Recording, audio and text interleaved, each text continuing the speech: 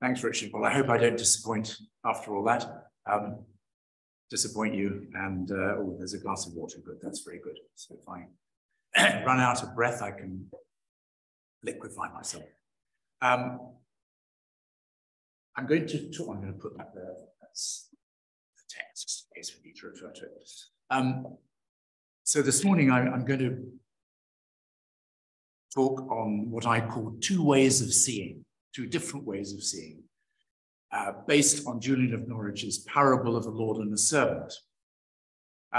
In her long text, A Revelation of Love, she wrote two texts, a short text.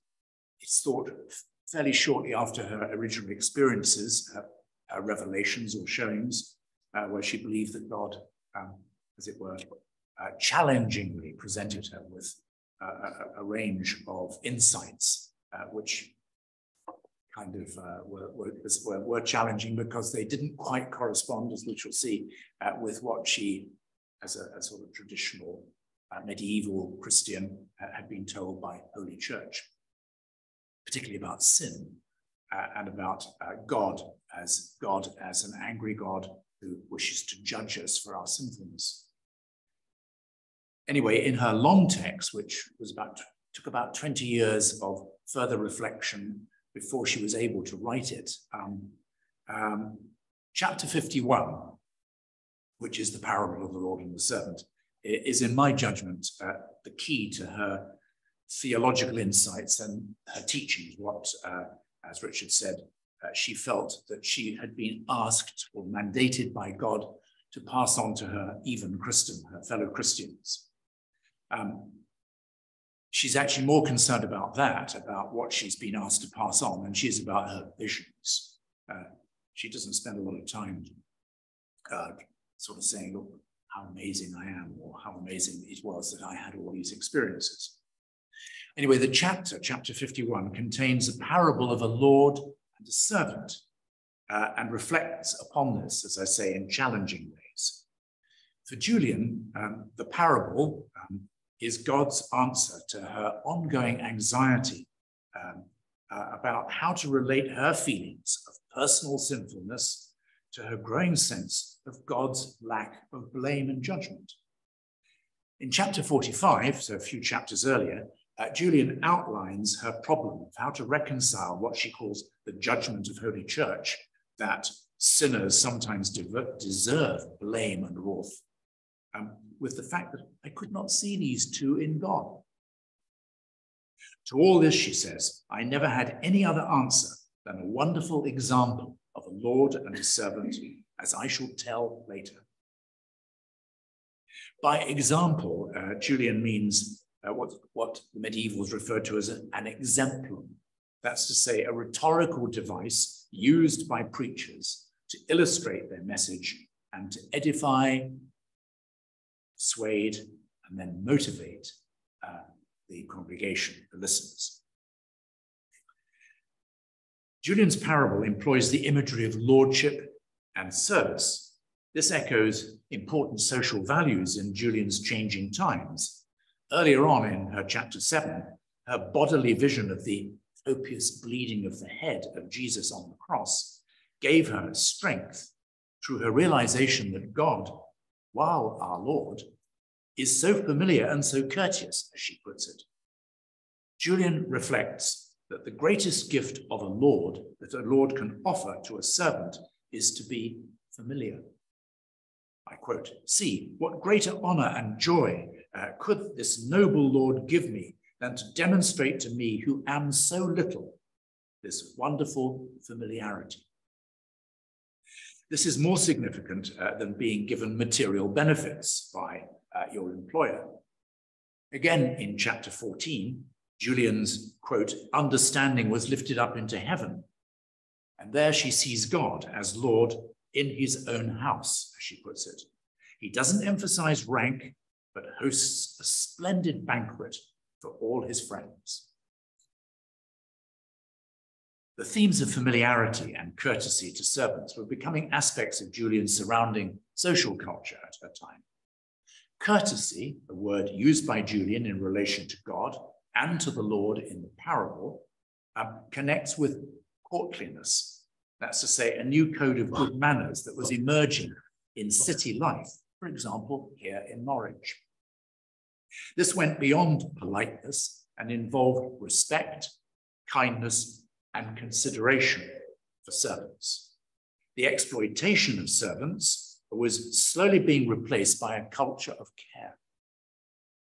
Conversely, the ideal for servants in their relationship with the Lord was attachment and love, shown appropriately according to social status. Now the parable. It seems that the narrative of the Lord and the servant was part of Julian's original visions, but perplexed her so much that she didn't include it in her earlier short text.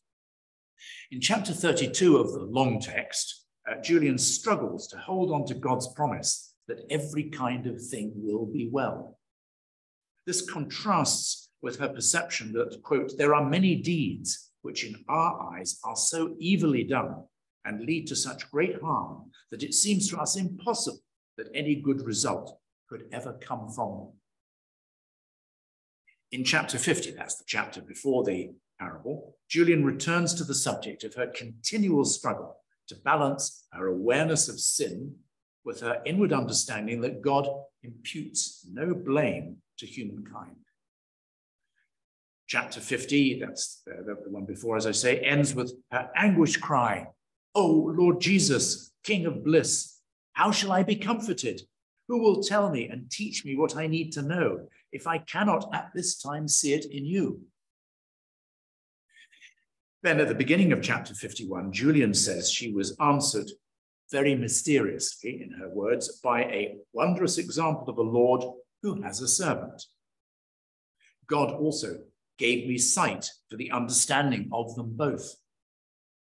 Julian summarizes 3 stages of her understanding and presumably of composing a final text, the one that we have now. And therefore, she says, I must now tell of 3 attributes through which I have been somewhat consoled. The word attributes, that's the word that's used in the translation called Showings by Edward College and James Walsh, who many, many years ago, when I worked with him, introduced me to Julian. I'd never heard of her before. The word attributes translates Middle English 3 properties, that is, ways of learning and knowing. The first attribute is the foundational teaching received through Julian's original vision. The second is the inward instruction that Julian believes she received afterwards. And finally, their ability to see as a whole the insight revealed in the parable from beginning to end, she says. Now, Julian's parable tells a story in which every detail of the characters, their way of looking, their appearance, has a specific meaning. The 2 central characters are a Lord and a servant. The Lord, she says, sits in rest and in peace, while the servant stands respectfully before him, ready to do his will. Now, the parable proceeds with the Lord sending his servant off to do an errand. And the loving servant rushes off, but in his haste falls into a ditch, a dell, she calls it, and is seriously hurt. However, the worst damage that Julian sees is that the servant could not look up from the ditch into which he'd fallen to see his loving Lord, who stood close by, and therefore there was a failing of comfort, as she puts it. Instead, the servant was full, feeble, and unwise. That is to say, weak and stupid, in her words, because he could only focus on how badly he felt. 1, for having failed, and 2, because he was hurt. This resulted in 7 great pains, which are described in both physical and psychological terms. These were severe bruising, clumsiness of his body, weakness caused by these 2, being blinded in his reason and perplexed in his mind, so that he almost forgot his own love, the fact that he couldn't rise out of the ditch, the pain of lying alone with no apparent help at hand, and finally, that the ditch was narrow and comfortless. Interestingly, the medieval theologian Anselm of Canterbury also used the image of a servant and a ditch in his work, Cur Deus Homo, Why God Became Man. However, in Anselm, the servant's fall is an act of disobedience that makes him incapable of performing his tasks. The tone is one of moral culpability and guilt. Now, Julian takes a completely different stance, as you know, I'm sure, from reading chapter 51. The servant's fall into the ditch results from an excessive desire to please his Lord. In that sense, Julian and Anselm also disagree about how they interpret Adam's fall as expressed in the book of Genesis, chapter 3, and its implication for humanity's status before God. Julian couldn't detect any fault in the servant, nor did the Lord impute any kind of blame. Although he was deeply wounded, in spirit, she says, the servant remained fundamentally good. As Julian notes, during all this time, the loving Lord looks on the servant tenderly rather than with judgment. The way the Lord looks has two dimensions. Outwardly, it's with compassion and pity. The deeper level led Julian to see how the Lord rejoices over the noble healing to which he will bring the servant. The Lord puts the servant's injuries in the context of his loving service and asks rhetorically whether it's not reasonable that he should reward the servant for his fright and fear because he fell in the ditch. What Julian refers to as an inward spiritual revelation of the Lord's meaning led her to understand that the servant's eternal reward would be above what he would have been if he had not fallen. Julian remains uncertain about how to interpret what she understands to have been revealed to her as the answer to her own struggles and uncertainties about sin and blame. A full appreciation of the parable and its meaning was not immediately clear. And as she notes in chapter 51, I quote, "For 20 years after the time of the revelation, except for 3 months, I received an inward instruction, and it was this: you ought to take heed to all the attributes, divine and human, which were revealed in the exemplar.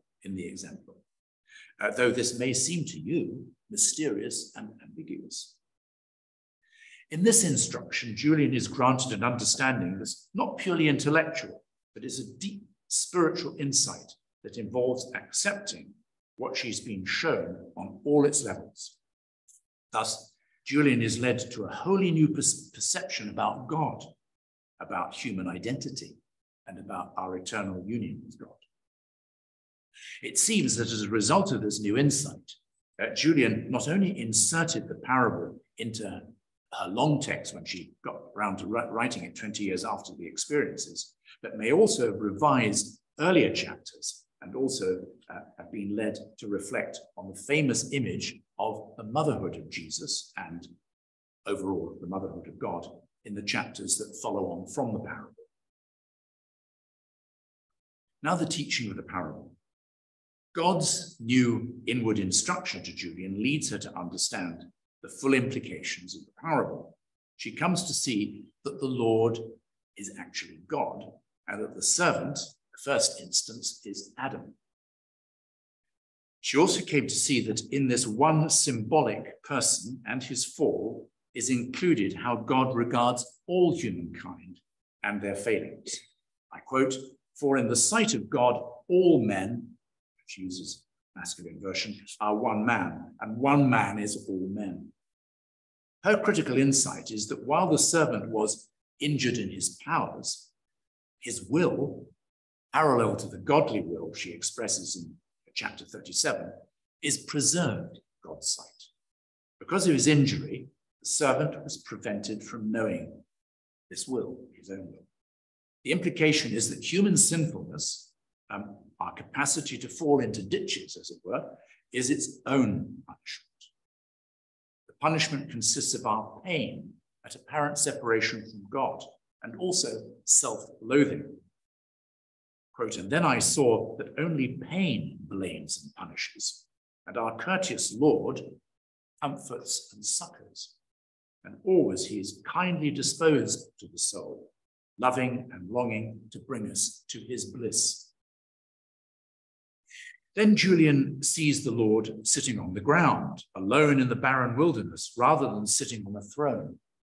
It eventually becomes clear, as Julian's chapter unfolds, that this image signifies that God seeks no alternative dwelling place other than the human soul, created to be God's own city and dwelling. Indeed, Julian comes to see that the human soul is the most blessed, in her view, the most blessed and pleasing of all God's works.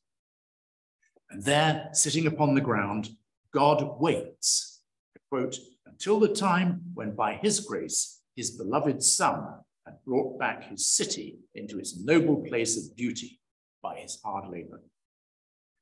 Later in chapter 51, when the Son has restored the city of the human soul to its true beauty, the Lord once again gets up and sits down, but now in his noblest seat, not on the ground. Julian initially sees the servant, as I say, as Adam, and in Adam, all humanity, wearing laborer's clothing, interesting, and wishing to do the one thing would pay honor to the Lord. This was to obtain a treasure in the earth, as she puts it, which the Lord loved. Julian wonders what this is, and is led to understand that, quote, it is a food which is delicious and pleasing to the Lord. Consequently, the servant was, quote, to do the greatest labor and the hardest work there is. This is to be a gardener, digging, planting, and making streams to run. Then the servant was to bring the fruit of this labor to the Lord and serve him. In a sense, the Lord has everything apart from the treasure in the earth. This treasure was founded in the Lord, but would only be really to his honor when the servant, that's humankind, had cultivated it and then brought it to him. Thereafter, Julian comes to understand that the servant also represents the Son of God. So when Adam, humankind, fell, God's Son also fell. And I quote, because of the true union which was made in heaven, God's Son could not be separated from Adam. For by Adam I understand all mankind. Adam fell from life to death, into the valley of the wretched world, and after that into hell. God's Son fell with Adam into the valley of the womb of the maiden, who was the fairest daughter of Adam. And that was to excuse Adam from blame in heaven and on earth. The critical key to Julian's insight and teaching is that, quote, in all this, our good Lord showed his own Son and Adam to be only one man. In Julian, it's quite clear that God is not angry or dishonored, nor does God assign blame to humankind. This is reinforced by her image of the Lord sitting patiently on the ground in the wilderness. The only blame is our own self-blame, caused by a deep sense of failure. Thus, in Julian's narrative, the servant in the ditch can only feel pain and failure because he is self-preoccupied and therefore unable to see that the Lord is looking upon him with pity. Blame is part of our own self-preoccupation and destructive self-image, according to Julian. This prevents us from seeing ourselves truly or from seeing God truly. In short, I'm a failure, I'm guilty, I'm worthless. And thus, when Julian says, and so has our good Lord Jesus taken upon him all our blame, this is not the blame that God lays upon us. It is the unproductive sense of guilt that we lay upon ourselves and which makes us feel unlovable in the sight of God. Thus, the Son, quote, taking upon him all our blame, is the redemption of our blinded sight and the healing of our own confusions that stand between us and God's unending love. In that sense, redemption, the Christian doctrine of redemption, is an act of healing and compassion rather than God as judge, showing clemency to sinful humanity. Interestingly, the double understanding of the servant in Julian's parable has the Son of God wear Adam's tunic and take on all our charge, that is, all humanity's responsibility as the gardener of the earth. In medieval society, clothing was not merely a practical matter, but differentiated each social class. So clothing was a form of uniform. In reference to the Lord sitting on the ground in the wilderness, Julian says that his clothing was wide and ample and very handsome, as befits a Lord. She also notes that the color of the Lord's clothing was azure blue. Now, culturally and socially, this may reflect the fact that by Julian's time, blue, the color blue, had become the dominant color of the clothes of the rich. Both in clothing and in art, blue was used increasingly as a noble color. In addition, the appearance of blue in images of the Virgin Mary made it an image of faithfulness and of what is truly spiritual. Consequently, the blue clothing of the Lord sitting on the ground in the wilderness symbolized his faithfulness to humanity and his humility. The image of clothing is used creatively in the parable. The Son wearing Adam's tunic becomes the image of the Son of God taking on our human flesh and being permitted to, in her words, suffer all man's pain. By his tunic, being ready to go to rags and to tear, she says, is understood the rods and the scourges, the thorns and the nails, the pulling and the dragging and the tearing of his tender flesh, of which I had seen a part in the vision. This refers back to Julian's original vision of Jesus suffering on the cross when she was seriously ill. In fact, she thought she was dying. There is also a graphic parallel between the Son's suffering on the cross and the original narrative of the servant trapped in the ditch. And by the tossing about and writhing, the groaning and the moaning, is understood that he could never, with almighty power, rise from the time that he fell into the maiden's womb until his body was slain and dead, and he had yielded his soul into the Father's hand with all mankind for whom he had been sent. Then in the resurrection, Adam's old tunic, in her words, was made lovely. At the end of the chapter, as already noted, the Lord no longer sits in the wilderness on the ground, but on a noble seat on a throne. In other words, the servant as Son of God now stands immediately before the Father, not as a servant, pitifully clothed, but, quote, richly clothed in joyful amplitude, with a rich crown upon his head.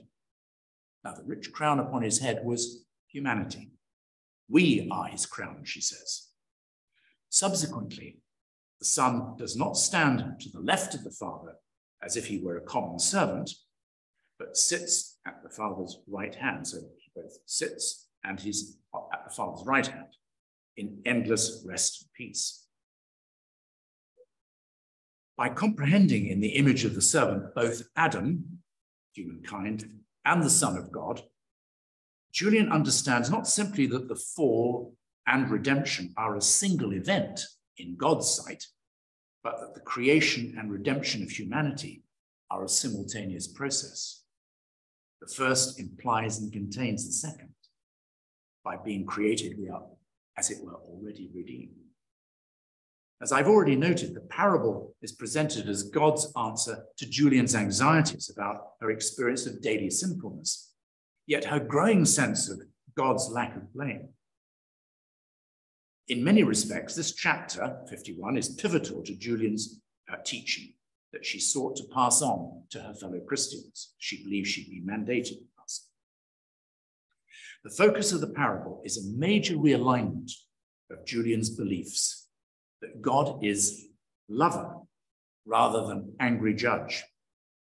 This shapes a radical theology of sin and salvation.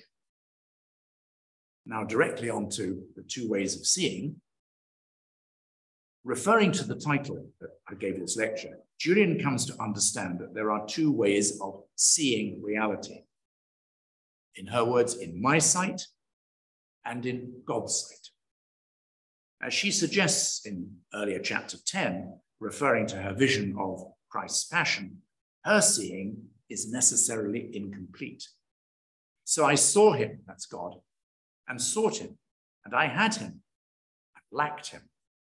And this is and should be our ordinary undertaking in this life, as I see it. Now, the key feature of the parable is that the fallen servant, like all fallen humanity, sees neither his loving Lord, quote, nor does he truly see what he himself is in the sight of his loving Lord. Indeed, as Julian suggests in the next chapter, chapter 52, God sees one way and man sees another way.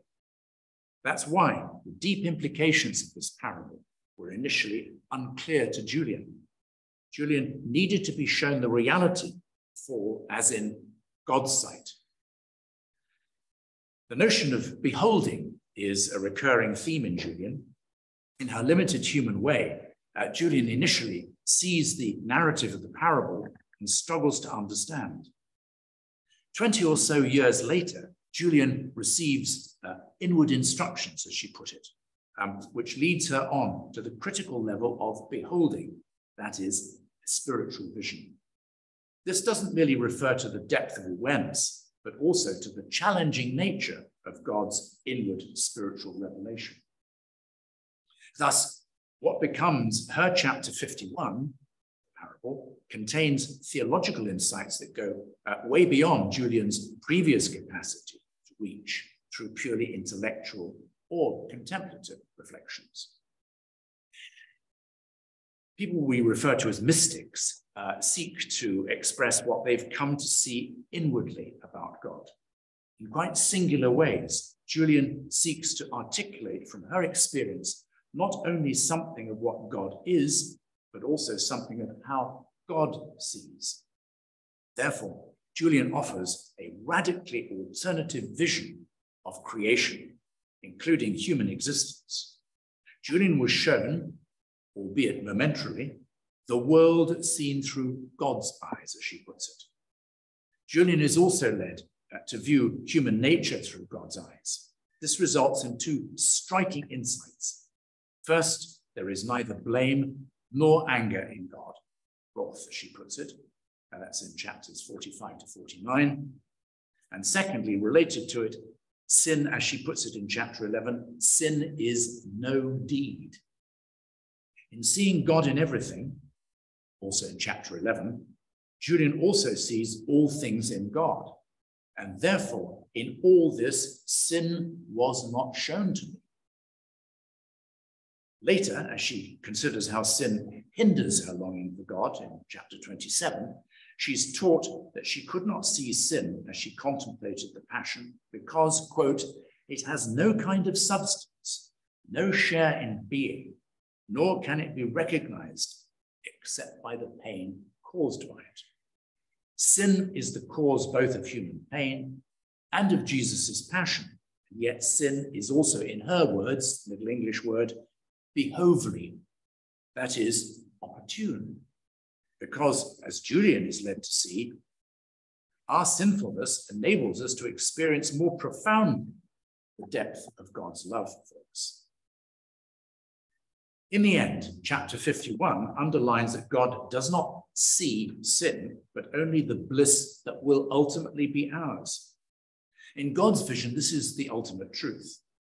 Thus, Julian, in her perception of God's way of seeing, as opposed to our way of seeing, cannot see sin, even though she experiences its effects in her life and in the surrounding world. After all, she existed at a time of a major international war between England and France, plague, revolution, and all the rest of it. This is not to deny the reality of human sin. However, it does suggest that sin does not dominate God's essential relationship with us. Julian expresses this as a paradox at the end of chapter 34. She says, "When I saw that God does everything which is done, I did not see sin. And then I saw that all is well. But when God did show me about sin, then he said, all will be well." These assertions are based on God's great endless love, she says. God is that goodness which cannot be angry, for God is nothing but goodness. That's in her chapter 46, sorry. However, as the parable of the Lord and the servant makes clear, it all depends on two different ways of seeing. The parable is really a response to Julian's questions and concerns about sin and why she can't see sin when she contemplates reality in God. God looks on human beings and their failings with compassion and love, and not with blame. So in the parable, Julian is led to understand that essentially God sees humanity in the light of his Son. Quote, when Adam fell, God's Son fell. Because of the true union which was made in heaven, God's Son could not be separated from Adam. For by Adam, I understand all mankind, she says. Julian finally understands the parable when she begins to see matters from God's perspective. From this standpoint, the stories of Adam, fall, and of Christ, God's incarnation, are somehow the same. The moment of Adam's fall becomes the moment of salvation as well. The parable is an exposition of the history of salvation from God's viewpoint. God looks upon us as we are in Christ and sees us as healed and glorified. That is how God sees, and God sees the fallen servant in the ditch, and that contrasts radically with the servant's own experience of his pain and failure. In the light of eternity, we are ever in union with God and always have been. Quote from chapter 54, so after the parable, and for the great endless love that God has for all mankind, he makes no distinction in love between the blessed soul of Christ and the least soul that will be saved. In her 16th revelation, on chapter 68, Julian is led from her contemplation of the Lord's realm to seek where the Lord dwells. I quote, and then our good Lord opened my spiritual eye and showed me my soul in the midst of my heart. I saw the soul as wide as if it were an endless citadel, and also as if it were a blessed kingdom, and the state which I saw in it, I understood that it's a fine city. And in the midst of that city sits our Lord Jesus, true God and true man. Julian's theology of human nature is complex and depends on understanding two dimensions, which she calls substance and sensuality. She develops that throughout chapters 54 to 59, if you want to follow that sometime.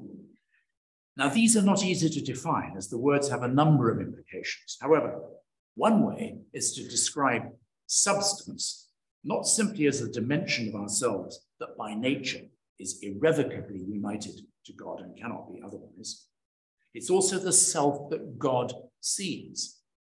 In contrast, sensuality, as she calls it, stands for the contingent self that we see. Neither is exclusively true, but neither is untrue. While Julian's theology is not technical, it produced by a central image. And this central image is of Julian's original vision of the suffering Christ. Quote, his precious crowning with thorns, that is, by Jesus' cross and passion. However, the original vision of Christ's passion reveals in a single moment God as Trinity, the union of our humanity with God, and God's eternal and irrevocable love for us. In other words, this image contains the key to Julian's theology. Getting close to the end. A fundamental aspect of Julian's parable of the Lord and the servant is that there are four fallings which become one in her inner understanding. First, there's the surface narrative of a servant falling into a ditch. Then Julian comes to see that this represents Adam's fall as portrayed in the book of Genesis. Third, because Julian understands Adam to represent all humanity, the fall of Adam expresses the human situation, our human situation, of continually falling into sin. And finally, the fourth fall is that of the Son of God, who falls into the womb of the maiden, that is to say, Mary. The Son of God enters into the human condition in what we call the incarnation, which becomes the medium of human redemption. Thus, beyond the four fallings, there is effectively a collapsing of time and historical sequence in the sight of human beings into a single eternal event as God sees it. Both the Hebrew scriptures and the Christian scriptures portray a sequence narrative of creation, fall, salvation, and then an ultimate eternal destiny with God. Now, this sequence is shown in Julian, not to be an extended sequence, but a single moment.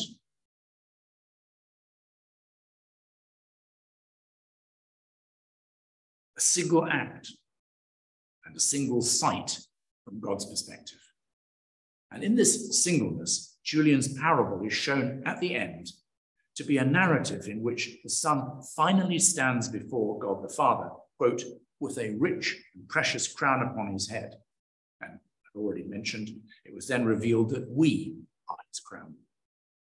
Equally, the Lord, God as Father, no longer sits on the ground in the wilderness of fallen human existence. Rather, God the Father now sits, quote, in his rich and noblest seat in his own city, which we have come to understand from earlier in chapter 51 is the human soul.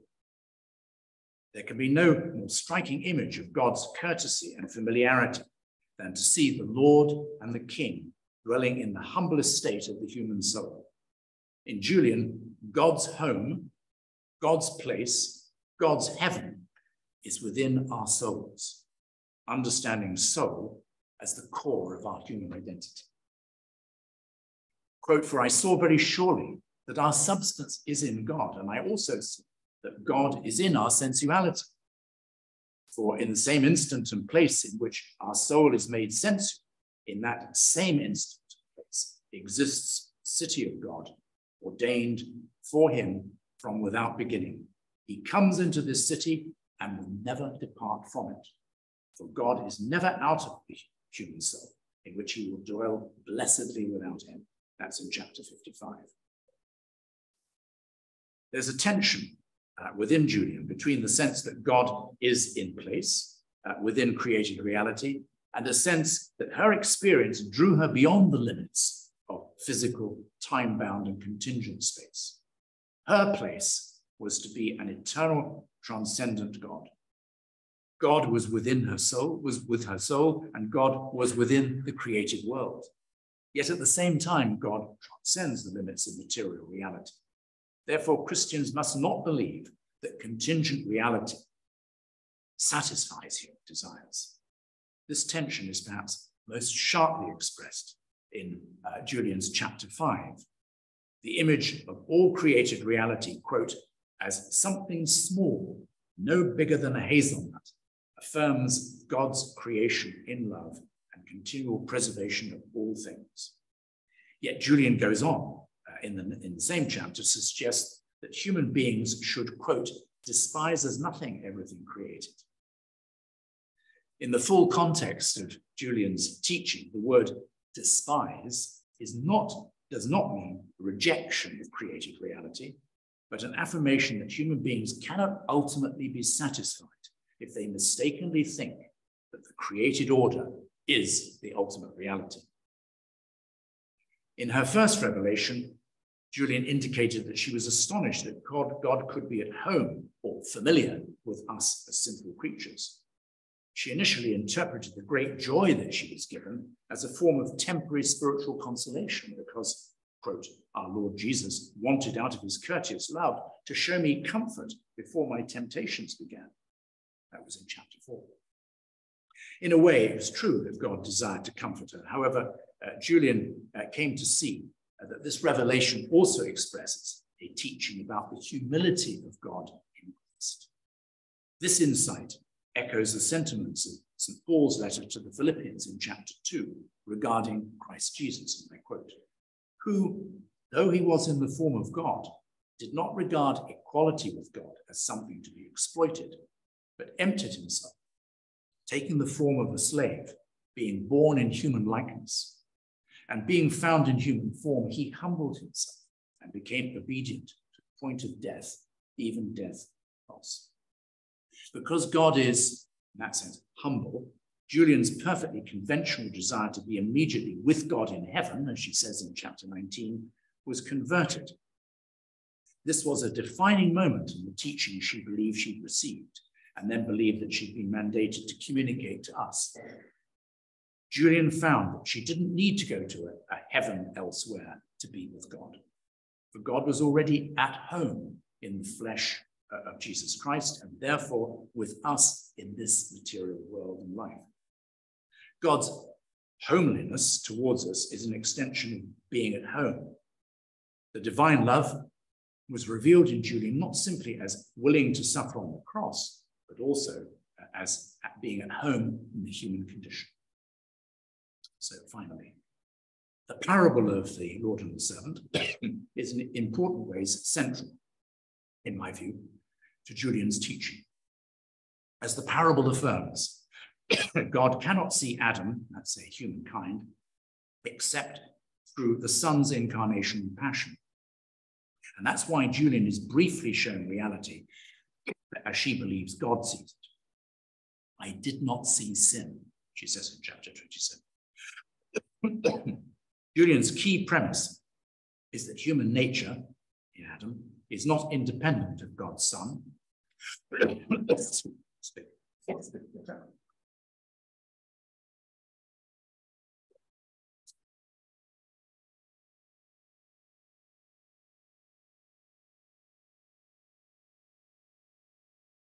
not independent of God's Son, that's to say that human nature, who united our substance and our sensuality.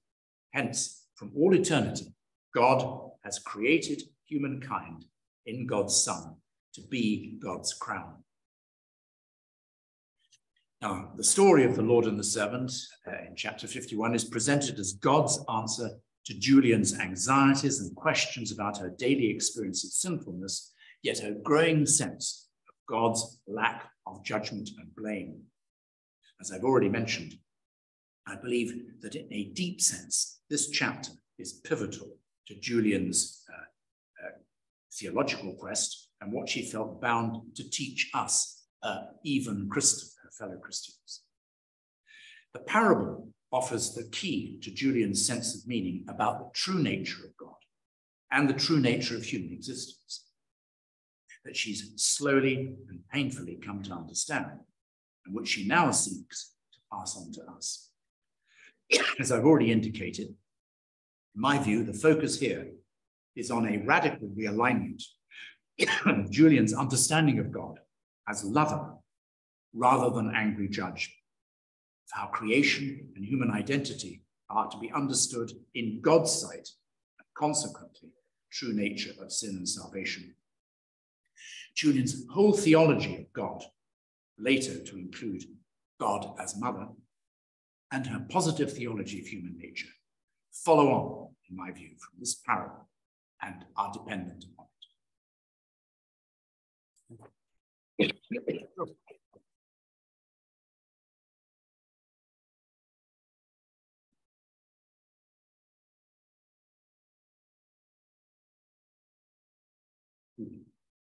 Five minutes longer than a minute, sorry. That's absolutely fine. Thank you very much indeed, Philip. There's going to be an opportunity for 10 or 15 minutes questions. I'm going to start it off, but then I'm going to sit down in order to pick up some questions that may come from the audience. Okay, yeah, fine, absolutely, please. So a first question, please, arising from what Philip brought to us. Father Luke, I'll let you carry. Not really a question, but sort of footnote. I'd like to take this opportunity of thanking Philip, giving him heartfelt thanks. Some years ago, I'd already published about 4 books, people books, and then I went in fear and trembling to Lambeth Palace, where Philip was one of the examiners. I should have been in better faith because my supervisor was Francis Young. Those of you who know the works know they have a good idea of how thorough she is and how delighted too. I was sitting outside the door in fear and trembling, trying to, it wasn't a thesis, it wasn't a doctorate dissertation on Julian, but somebody called Henry Now. I went into the exam room where Philip and David Ford, who was very, very high up in life, and Philip's first words were, "Now, we don't want you to do any more writing. There's no need for that, no need to do any more rewriting. So, we want to use this time together to prepare your thesis for publication." Just imagine you yourself as a doctoral student hearing those wonderful words. We don't want you to do any rewriting. We want you to use this time together, three of us together, in order to get the book, your thesis published. I'm profoundly grateful to Philip because after that, yes, he led me to ELT last and longer than Tom. I think about 6 books that they published at mine. I think about all those trees and Fear and Trembling.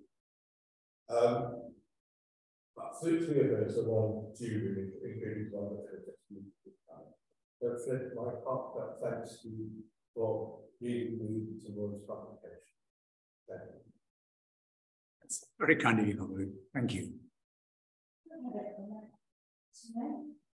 So 1 and then 2. Yeah. Hashtag history non-duality. Non-duality. Look at non-duality. Yeah. Honestly, what you're talking about is just in non-duality. Non-duality. No, that's right. So in other words, it goes against any belief that our material self is basically unimportant and that only our inner spiritual self is important. You're saying in non-duality, I presume, that you know, there's no separation. There's no separation. Yeah. And also, so much we trust our own sight and the radical implications of taking seriously God's vision of everything. You know, it's like we don't trust that enough, but essentially that is non-dual seeing, isn't it? It's not seeing the separation. That's right. So I just think what you sort of outlined is just so modern, so kind of like, and obviously it's I've read Revelation probably about once, you know. And yeah, I just loved it. Thank you very much. Well, thank you. It's trying to understand what you were talking about the different interpretation of the word despise and what we were talking about projecting the human experience as a limited structure. But I just kind of got a little tripped up there trying to take it a little bit at the same time. So I don't know if you could just explain the different forms using the word despise. Using the word despise. Yeah, well, I shall have to quickly look at my notes because I've mentioned so many different things. Well, I think the point that I was trying to make basically was the idea that God somehow despises our material lives, our material side is in Julian's view, completely wrong. You know, it's not that, as it were, God says, you know, that the human body and our existence in historical time and place are basically, well, unfortunately, you've got to put up with that, but they're a waste of time. Directly. The most important thing is your inner spiritual selves. She basically goes against that. And I'm just trying to find where I actually use the word despise, because it's pardon me for being a bit slow here.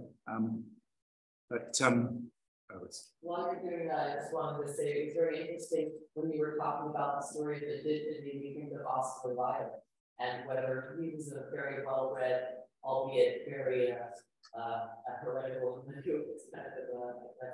man, but he had that quote, "We're all laying in the ditch, but some of us are looking up at the stars."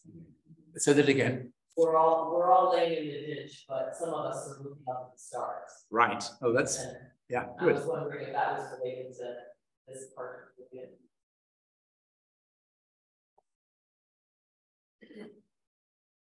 If by that you mean that, or he meant, that basically, I mean, in her narrative, the servant in the ditch can't see anything else except the servant's own injured, damaged body. So whatever he's doing, he's not looking up at the stars. And he's unable, and he doesn't realize that the Lord has followed after him and is looking down upon him with pity. He can't see the Lord either because he's so self-preoccupied. So looking up at the stars must be pushing against self-preoccupation, to trying to see into a beyond. Yeah.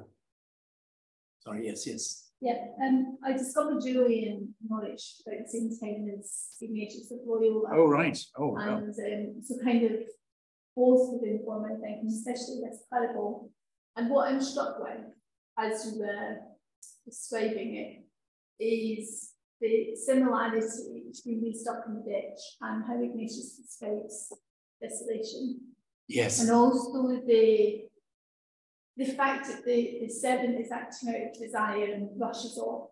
So I think what I'm thinking is that the fall into desolation is inevitable, which is kind of what Ignatius says. I think the bit that's bugging me is that in terms of discerning, Ignatius talks about trying to understand how we got to this point of desolation when we realised we're in desolation. And I think the bit that's sticking is in order to guard against it. So it seems to me that that paradox is like, yeah, there's no blame and we're going to fall into a ditch even when we're rushing in a desire to do God's will. It's going to happen, it's going to happen. Yeah. But at the same time, it's like Ignatius suggests, well, have a look at how did you fall into that ditch? In order to better guard against it, I think is what Ignatius says. So he doesn't say you're not going to fall into it again, no. But it's about awareness. Yeah, thank you. I mean, I think one of the things that always struck me about Ignatius's spirituality in spiritual exercises is that there might be a tendency initially when you think of consolation and desolation, that consolation is a nice feeling and desolation is a bad feeling. And that's it. Right? Whereas I think with Ignatius, it's all about where these feelings lead you. And if you want to tell the difference between a constructive feeling and a destructive feeling, you know, if you were to follow that feeling, where would it take you? Would it lead you to deeper life? Or would it lead you to an even greater separation from God? So I think for Ignatius, desolation is not just feeling bad, but sometimes desolation actually may be an experience which is challenging you to see things differently. Yeah, and I'm thinking about in terms of the servant who can't see God, isn't able to see God. So I wasn't necessarily thinking of it as feeling bad, but also that. No, but I think I'm saying that I think a lot of people immediately interpret, oh, if I'm desolated, I must be feeling bad. Yeah, Ignatius doesn't mean that. No, he doesn't. But at the same time, the servant in the can't see God. So wrapped up in whatever it is. Self-preoccupation. Yeah. It's an interesting parallel between Ignatius and Julian. I mean, they both come from very different backgrounds and very different experiences. They're both late medieval figures, if you like, in a way. So they both come out of a very fractured world full of complications. But, you know, Ignatius comes from sort of an ennobled Spanish Basque background, with all that that implies, a country that had been occupied by Islam for many, many years. So there are all sorts of tensions going on there. Julian comes from an English world that is very, and I say English rather than British, very fractured by a civil war, by so-called heresy, you know, the Lollard heresy. I put it in inverted commas because I think one might want to reinterpret that. And also by the plague. I mean, the plague hit Norwich, I think 3 times. I can't quite remember exactly. I think it was 3 times, yeah. You know, Julian would have been very well aware of the plague because it was just around her all the time.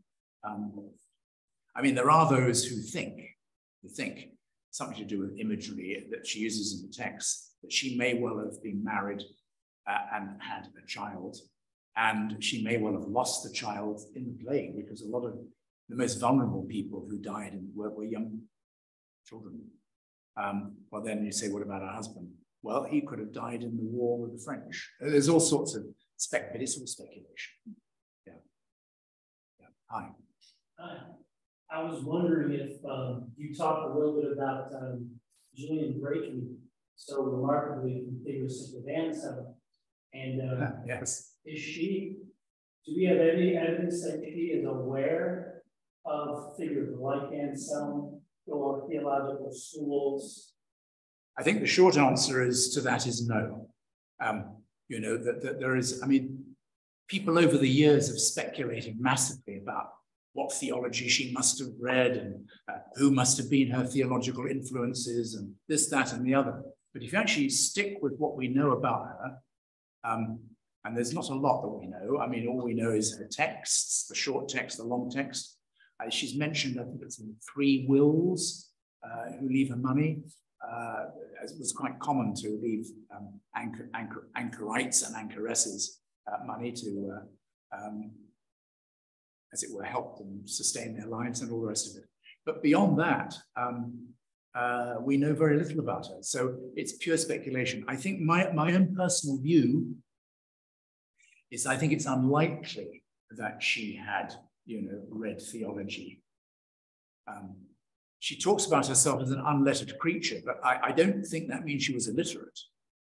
Unlike Marjorie Kemp, who I think most scholars admit was illiterate, because that was fairly common. Because on the whole, sadly, in those days, women were not educated by their parents. They were expected to marry and make children. That was your job. Whereas I think there's a general perception is that Julian was literate in that sense. So unlettered doesn't mean that. I think it could involve several things, but one of the things I think it might mean is I'm not theologically educated. You know. So what theology I have is all as a result of the insight I believe God gave me in the original revelations and my 20 years of reflection upon it, rather than, because women were not allowed to go to university in those days either, as you know. So I think the chances of her having read Anselm or read other theology was pretty low, if not non-existent. That's my personal view. Yeah. Hi. In addition to a number of comments of thanks for what you've said, a couple of questions, if I may, from our audience online. The first one is just asking about the idea of sinfulness actually giving us a more profound indwelling of the Holy Spirit. That sort of up-tipping of perhaps the more common way of doing it. Is this a specifically Mother Julian revelation innovation? Is what you're asking. Oh, right. Personally, I'm not a total expert on these things. My instinct would be that it is fairly unique to her. You know, when she talks about sin as behovely, meaning it was appropriate or it was, you know, apposite or it was jolly useful, is one way of translating behovely. But the way she sees that is because she'd received a kind of the spiritual insight, the revelation, that it's through what we experience as the pain of sinfulness that God is able to show us even more love rather than judgment. So her big message is, all of this is directed towards the revelation of God's love to us. And that God not only shows love, but God is love. The final chapter of the long text is a famous, if I can find it quickly. Chapter 86. And from the time that it was revealed, she says, I desired many times to know in what was our Lord's meaning, what was God's meaning. And 15 years after and more, I was answered in my spiritual understanding. And it was said, what? Do you wish to know your Lord's meaning in this thing? Know it well. Love was his meaning. Who reveals it to you? Love. What did he reveal to you? Love. Why does he reveal it to you? For love. Remain in this, and you will know more of the same, but you will never know different without end. Thank you. There's another suggestion. I don't know how you respond to the thought that the power dynamics between Lord and servant could have been shaped by the Black Death and all that happened to the economy and everything at that time. Does that ring true for you? Yes, it does. I mean, I think I mentioned briefly that the whole relationship between lords and servants was, when Julian was around, was in the middle of major shifts. And that would have been one of the reasons why the shifts were taking place. I mean, another thing was the growth of cities like Norwich, that they were becoming much more important, and that previously the dominant economic and social and cultural forces were rural, in the sense that that's where most of the nobility lived, in castles in the country, as it were. Whereas things were beginning to shift around. So yes, I think that's part of the reason. The other is a sort of cultural material shift away from a kind of very rural-based kind of way in which we thought of society, or what they thought of society, towards a more urban, more city-based, in which the dominant group was actually moving away from being the aristocracy to being the new merchant class, who incidentally were the first groups to educate their daughters. Last one from online. I'm just going to read it as it is. Oh. How significant does Julian see Mary's role, the ditch of the Virgin's womb, Adam's fairest daughter? Is the idea of her being co-redemptrix Julian idea or a later idea? That's a later idea. I mean, I think, no, I mean, Julian does have some things to say about Mary, the Virgin Mary, but it's not a massive theme in Julian. I mean, she does see, the God's incarnation, into the womb of the Virgin Mary as being a kind of balance to Adam's fall at the book of Genesis. No, I don't think. I wouldn't have personally, I hadn't thought of that, but I wouldn't personally have thought that co-redemptrix was one of probably her big deals. Okay. Cool. Thank you very much. I was doing the online ones. Is there any more from here before we finish? One last one? No, I think not. Well, thank you, Philip. For me, slightly contrary to Debbie's earlier question, I found it really helpful in kind of great pleasure of the insight of it's with pity, not with blame. I've often felt a tiny bit queasy about sin being sloughed off rather quickly because it's okay, it's with pity, not with blame. And for me, you've, by doing your visual thing of not in a longitudinal plan, but the whole plan, all that is taught by Holy Church, the entire plan, still there, but squashed into a single moment. Nothing is lost in the longitudinal, of the longitudinal version of things, nothing is lost. It's just conflated into one for me.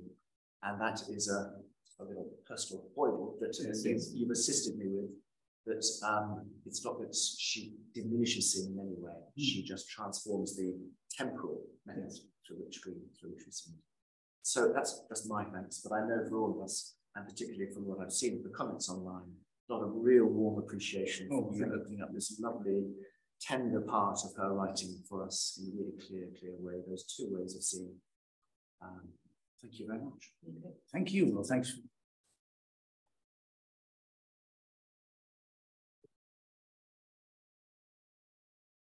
Well, folks, there are refreshments upstairs, upstairs, up the hill at the Julian Centre, and I'm sure Philip might be be up there and have fun. So I might have another coffee. I needed another coffee.